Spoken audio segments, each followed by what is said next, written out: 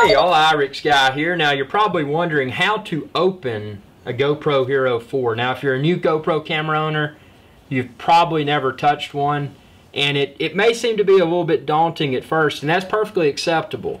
Because I know when I got my first GoPro, it was a Hero 2 many years ago. I never had the first GoPro. I started at their second one, which was a Hero 2.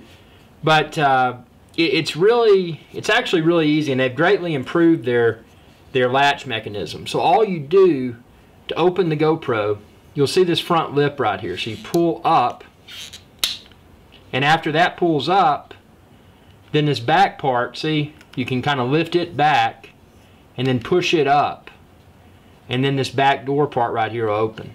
You just put your finger on the top and it'll open. Now you can access your GoPro.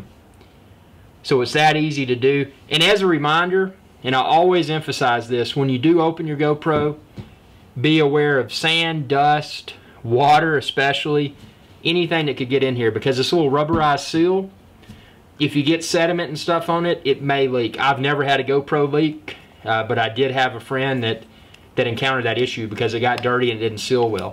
So to close the GoPro, it's just the opposite. You push down, you put that latch on the back, and then it snaps.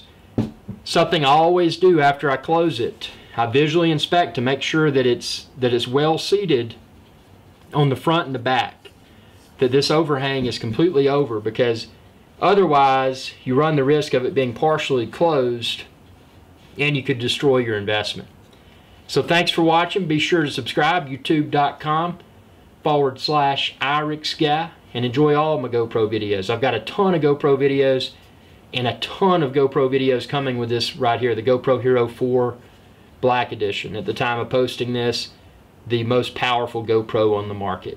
Thanks for watching, and be sure to subscribe. youtube.com/IrixGuy. Y'all have a good day.